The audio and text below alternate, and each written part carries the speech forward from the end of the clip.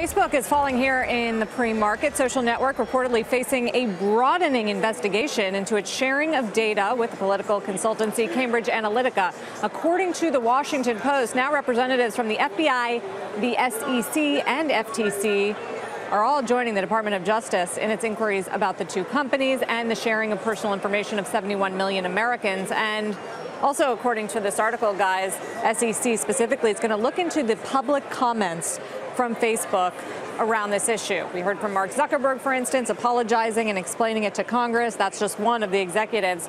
What did they know? When did they know it? What did they do with that information? And how did they communicate around it, I guess, are the key And what questions. went into the decision, whatever it was 3 years ago when they discovered this, not to disclose it publicly to investors and to the public? Yeah, that's the part of it that I think feels a little bit new in this report.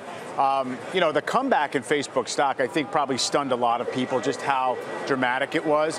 It was up from 152. That was the low in late March, and I believe it bottomed the day that Zuckerberg agreed to testify in Congress.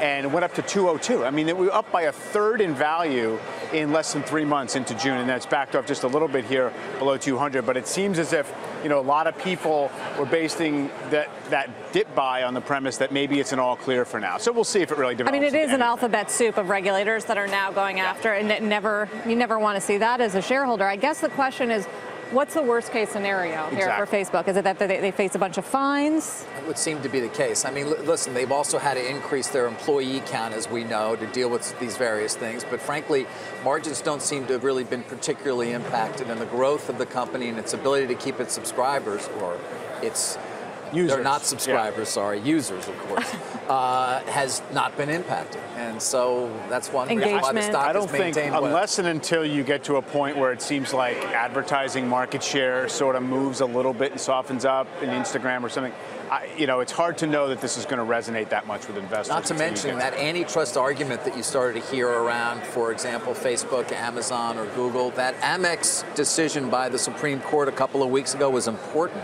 in terms of how it came down in two-sided markets. There's also no indication that that's what they're looking into. No, not at all. But I just bring it up as another risk that has at this point abated a bit, I think, as a result of that decision. S&P tech sector accounting for 102% of year-to-date gains for the S&P 500. Crazy. Hey there, thanks for checking out CNBC on YouTube. Be sure to subscribe to stay up to date on all of the day's biggest stories. You can also click on any of the videos around me to watch the latest from CNBC. Thanks for watching.